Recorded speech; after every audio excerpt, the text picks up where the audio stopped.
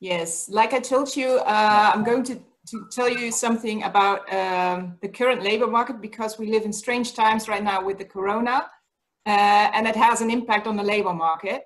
So uh, I will give you some information about that, but mainly I will give you some practical tips and advices what you can do during these times.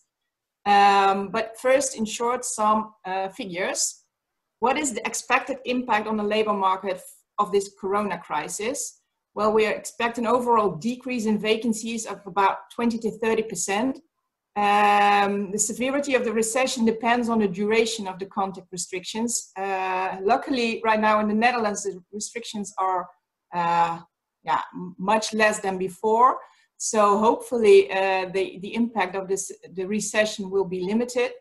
But in other countries, it still continues. So we don't know yet what the total impact will be.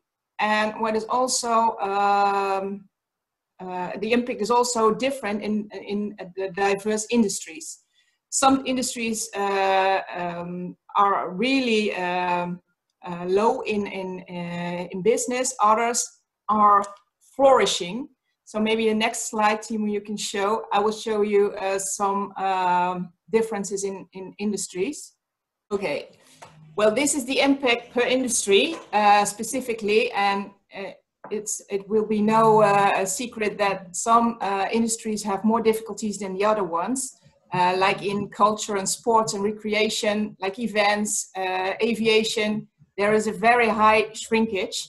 Whereas in the health and welfare services, public administration and postal and courier services, there's an expected growth. So there's a lot of difference within the industries, but this gives you a short impression of what industries are expected to shrink or already have shrunken, and what industries are expected to grow. If there are any questions about this, please ask in the chat, but this is what I wanted to share with you about the impact per industry. And I will continue with some useful tips for you, because it will be no secret that this corona crisis will have an impact on the labor market.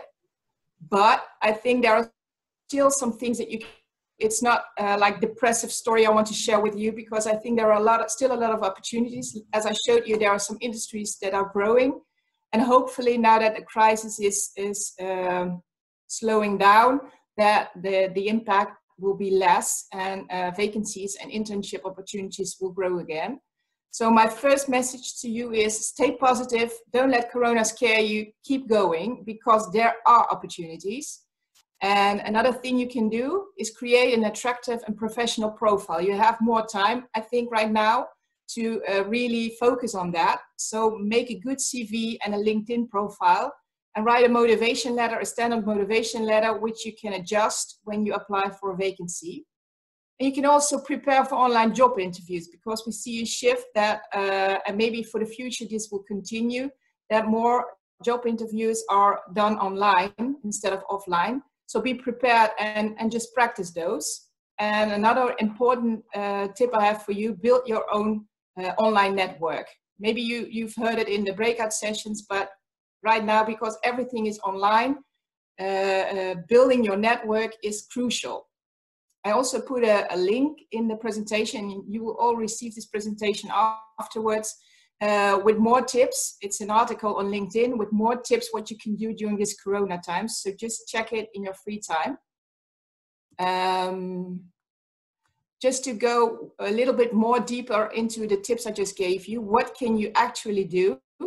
And I will not read everything, because you can look it up later, but I will point out some things. An attractive professional CV. How does an attractive professional CV look like when you want to apply for a job in the Netherlands? Well, first, don't make it too long, preferably 1 page, but a maximum of 2 pages. Another thing what is very important is to put a personal profile on your CV. That's a part on top of your CV, because a recruiter mostly takes 7 to 9 seconds to look at a CV. And when you have a personal profile which really stands out, then they get interested and they want to learn more about you, and they will look into your CV further. So make sure you have a personal profile on your CV in which you describe who you are, what your competences are, what is your added value, and what are you looking for. Another thing that's important, make scannable lists and use the docs. So don't make long stories on your CV because a recruiter won't read it. Just keep it short and use bullets. And make it anti-chronological. So start with your last education and your last work experience instead of the other way around. Then the other tip I gave you is make an attractive and professional LinkedIn profile. Like I said, everything is done online, so it's not easy to network offline at this moment, but it's possible to network online, and LinkedIn is a perfect medium to do so. So make sure you have a professional LinkedIn profile. And what does that look like? Well, the first one, of course, make sure you have a professional profile picture and a background picture. But what is very important, make sure you have a strong headline. When you're available for a job or an internship, put it in your headline and use the word available, because recruiters look for the word available when they're looking for new employees. So make sure you have a strong headline in which you say who you are. So you're maybe like a student, but you're also available for a job as, or an internship as. Also here, very important, like on your CV, make sure you have a profile, personal profile, and it's called summary on your LinkedIn profile, where you write who you are and what you bring to a company and what you're looking for. Because that's also what recruiters, they scan your LinkedIn, and that's what they read. And if it's interesting, they will read more of your profile. So make sure that's on there. Then, like I said, a professional motivation letter. You can make a basic motivation letter, but it's very important that you adjust it when you apply for a vacancy, because you have to use the things they ask in the vacancy in your motivation letter. So make sure that the basis you make for the letter is adjusted to the vacancy you're applying to. And this is the actions of the lines you should put in your letter. First of all, start with an introduction in which you say where you found the vacancy, and then give a motivation why you applied and what you like about the organization and the job you're applying for. Then make sure you tell them why you are the most suitable candidate for the job, and make sure that you tell them what your unique selling points are. And very important, make a sentence, close your letter with a sentence you call for a call of action, where you say that you would like to motivate your application in person. So you could do that during these Corona times. Okay. Tips for online job interviews. Like I told you, nowadays, most job interviews are done online, the first job interview at least. So practice beforehand and make sure that your connection is good. So practice with someone familiar and make sure your light is good and your sound is good and the position of your camera is on eye level, and make sure that you look into the camera, and hope I'm looking into the camera right now as well. Make sure you have a neutral background. Sorry, I don't have a neutral background at this moment. But for a job interview, it's very important. Use professional clothing, use hand gestures to emphasize what you're saying. Sit up straight and smile and show your enthusiasm. And another thing that's important, prepare some questions in advance. So you can also ask the company some questions. And here are some examples. I won't go through them, but here are some examples you can expect, you can prepare for, you can expect in the job interview. And the first one is the most important one. So always prepare for that questions, because they are going to ask you, tell me something about yourself. And then you have to pitch yourself in like a minute, 2 minutes. So that's one of the most important questions to prepare yourself for. And also make sure that you prepare some smart examples so you can use them to validate your story. Because otherwise, when you say you're flexible, that doesn't mean anything if you can't give an example that shows that you're flexible. One of the last slides, build on your online network. Very important in these days. Make sure that you have a LinkedIn profile and that you connect with the right people. Also attend virtual career events, online coffee dates and in-house days. There are a lot of events you can attend to network online. Join webinars and workshops in your field of interest. And very important, contact and talk to alumni and recruiters online. People in your target job. Just connect with them on LinkedIn and ask them if they can help you or get you in contact with someone within the company who's hiring the people. So make sure that you're really active on LinkedIn, and people like to help others, so feel free to ask. And then some tips, especially for you guys, you international students. Focus on international companies in the Netherlands. They are mainly located in Eindhoven, Amsterdam, Rotterdam, The Hague, and Utrecht. It's called the Randstad. Learn how to speak Dutch, especially for informal talks with colleagues around the coffee. It really makes a difference if you learn the language. Build a network in the Netherlands for information, activities, and alumni experience. And a good example is Holland Alumni Network. I also put the link in for you. I know the legislation around the search and orientation year for non-EU citizens, because you have the possibility to have a year to stay in the Netherlands without working and looking for a job. So you have that opportunity. If you want to know more about that, you can find it on the site. I put it in, okay. Then I have the last slide. In the beginning of this event, we already told you about it. Maria, our alumna who is present today, is organizing a Here to Start event on the 1st and 2nd of July, where you can follow live webinars, Q&A, and workshops. And it's dedicated to all international entrepreneurs ready to get their business started in the Netherlands. So if you are interested, I would say sign in for it. And if you have any more questions about career orientation or preparation, or if you just want someone to brainstorm with, you can also always contact Student Career Services of Tilburg University. And here I'll put how you can get in touch with us. So yeah, that was my story I would like to share with you.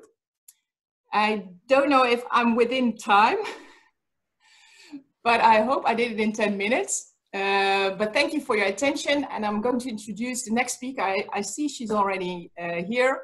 I will give the floor to Floor Nobles. She is a recruitment innovator, and she will tell you more about her experience as a recruiter in the current labor market. So Floor, the floor is yours. Yeah, is this working? Yeah, very good. Okay, great, great. Hi, my name is Floor Nobles. I'm a recruitment professional, innovator. I like to call myself to stand a little bit out of the crowd. I've been working and studying abroad too. So I lived for a couple of years in Denmark, and I lived in China, and I've been working remote for more than 10 years. So this whole crisis is for me, well, yeah, it's a crisis, but it's still not new to work completely online. So I would like to share my experience of being a headhunter, working for great companies like EY, Microsoft, or NextView, and give you some tips. Joyce already mentioned some things in her presentation, so I will skip.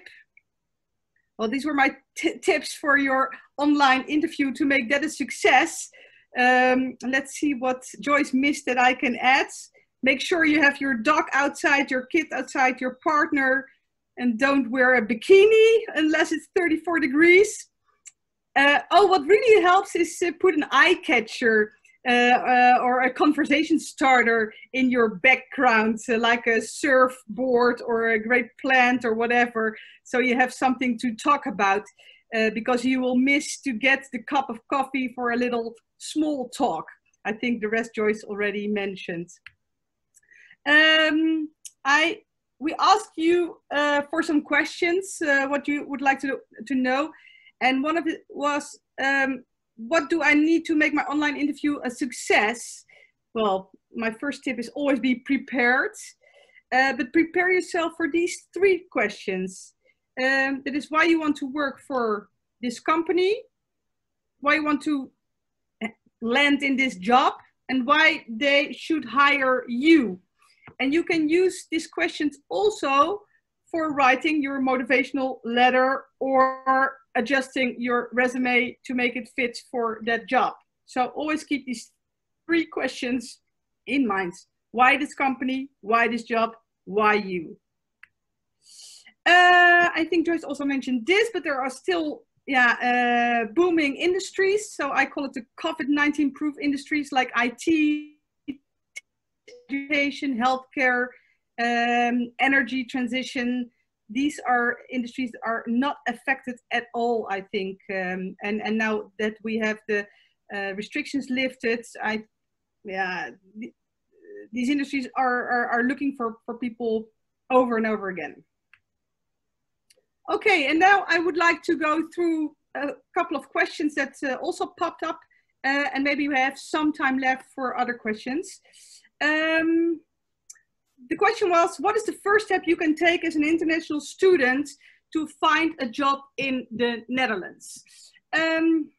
Well, I would always start with your friends. Ask your friends. I don't know if you all are aware of Sinterklaas. That's like our Dutch version of Santa Claus. If you don't ask for a present, you don't get it.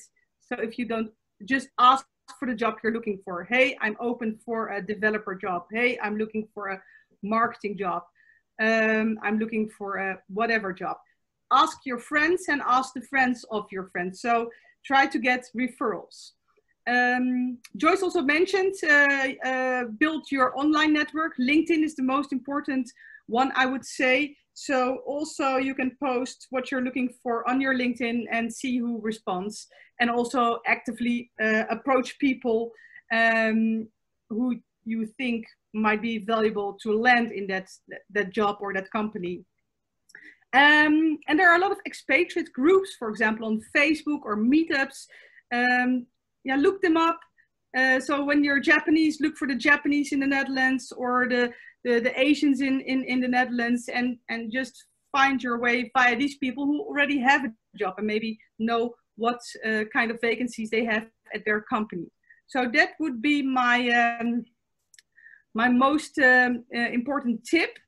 And also one other tip is, don't make applying a full day job. Just do like 3 or 5 things a day, do them good, and then enjoy life. But don't scroll over and over again on your LinkedIn. You get depressed.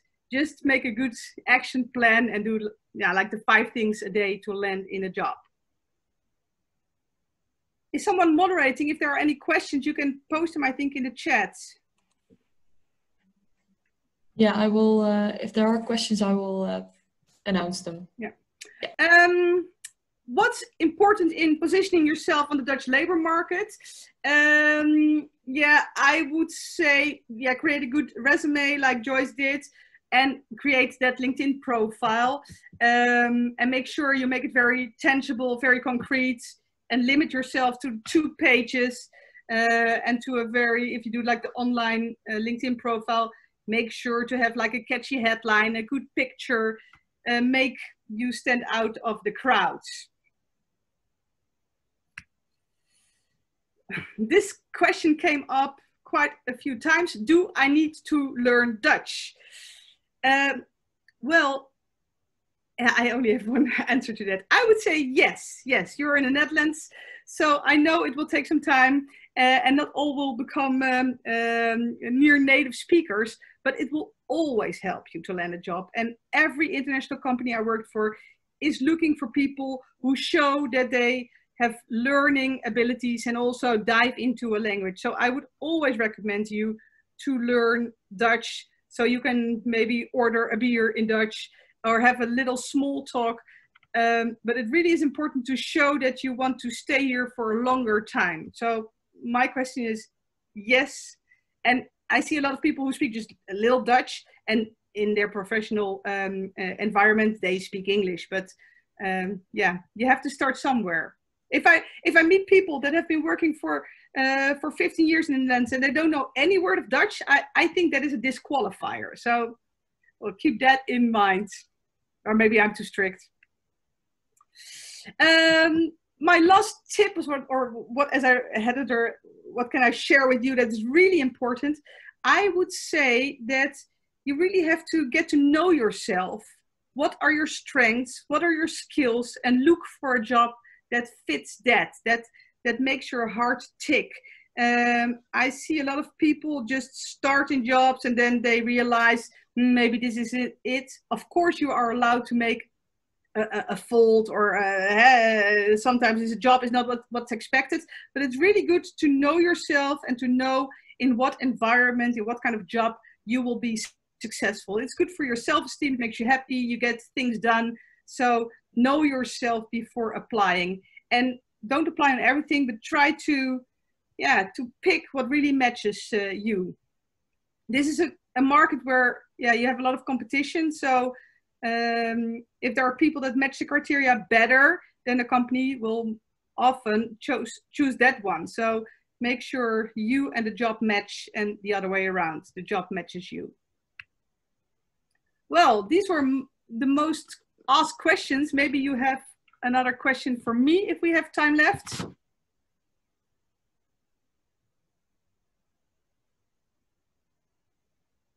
Any questions?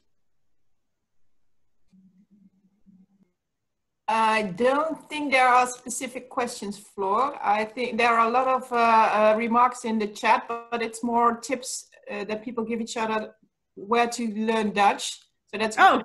But I don't think there are specific questions for you or for me. So one last one is coming in. Maybe yeah. How close should my profile be to the description, the job description? Yeah, I think you should make it should be honest. So yeah, be honest. I think as a starter, it's really important to show that you are a quick learner. So you can also say, I have limited, for example, marketing experience, but I always do the marketing for my my father who has his own grocery shop or whatever. Be honest. Tell them where you are able to learn. Look for the skills that match that job requirement. For example, marketing, if you studied communication, then communication and marketing are quite close to each other. So you can say, hey, I'm really good in writing or creating catchy headlines. So I think I can do this marketing job. But be the real you. I think that's important.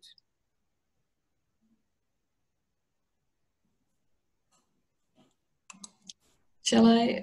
I was thinking whether Joyce would pick up the next question, but I will do it. So there's another question.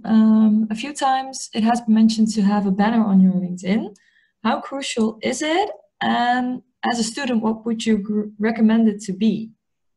Yeah, I do like it when people put a little attention to their personal branding, I would say. Like for your resume, your LinkedIn profile, try to look for a good picture. You don't have to be Mrs. Universe or Miss Universe, but just show the best version of yourself. And I think the header is fun to emphasize a little bit of yourself. If you have a look at my own LinkedIn profile, I used to live in China and I took a picture in the subway and I just thought it was a really fun picture with all these people around me. Now in COVID times, it's a bit, it's how you say it? This is an image from the past, I would say. But it's to show my background. So yes, it's nice to choose something that matches your style. Yeah, make it personal, I think. Make it personal, yeah. I also saw one data analyst, I know data is power. He just had a quote like that. I like that, yeah. Great. We have another question coming in.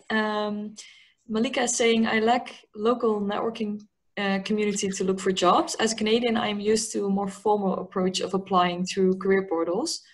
how important is it for me right now to develop connections, or do I have a chance of landing a job formally? I think connections are always important. So focus on both.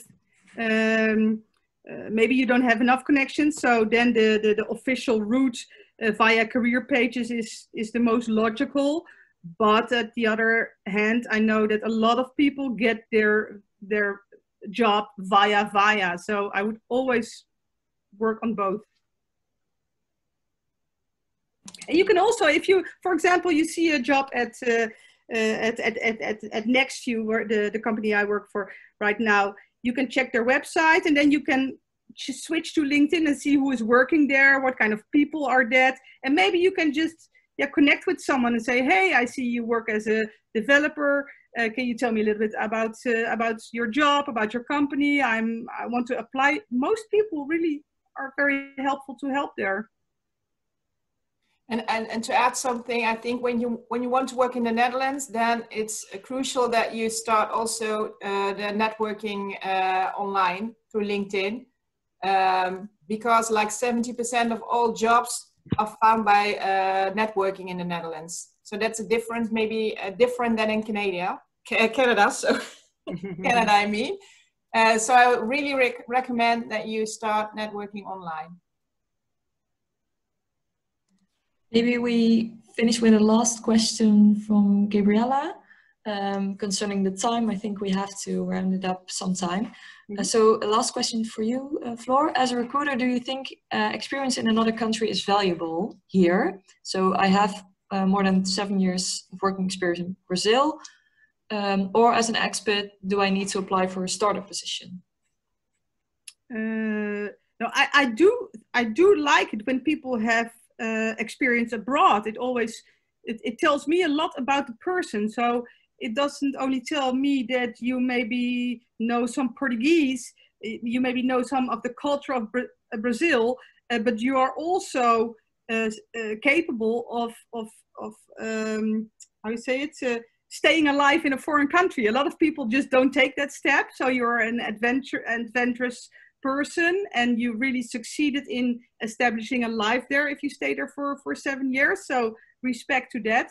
So it always helps to show that you've done things like that, even world travel trips or volunteer work at a kibbutz it's always good to mention, because again, you deal with people, and maybe I lived in Brazil, or my best friend is Brazilian and I've been to that country 3 times. And if you mention that on your resume, then we have like a first connection.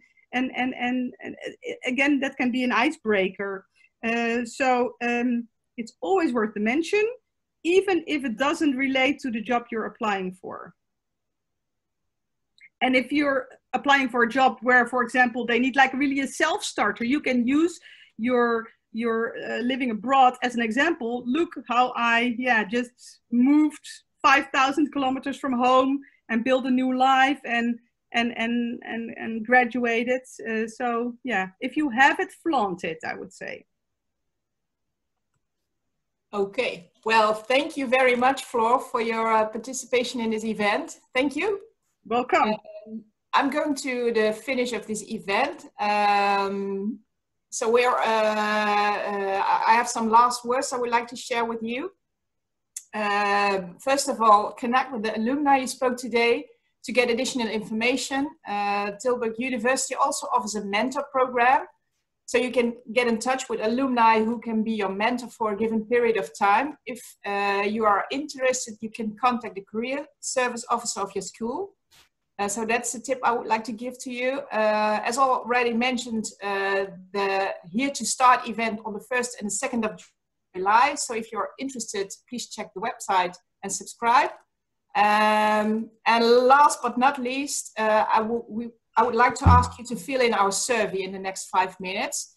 It's a QR code, so when you just scan it with your telephone, you can fill it in. And it really helps us for our next event we are planning to organize at the end of this year. So I would really appreciate it if you could fill it in right now, and we can use your feedback to optimize the next event. thank you very much again for attending this event. Thank you very much, Floor, and thank you very much to our alumni who shared their stories, valuable stories with you. Yeah, so thank you very much for being here. And thanks already for filling in the survey, and have a nice evening. Thank you, guys.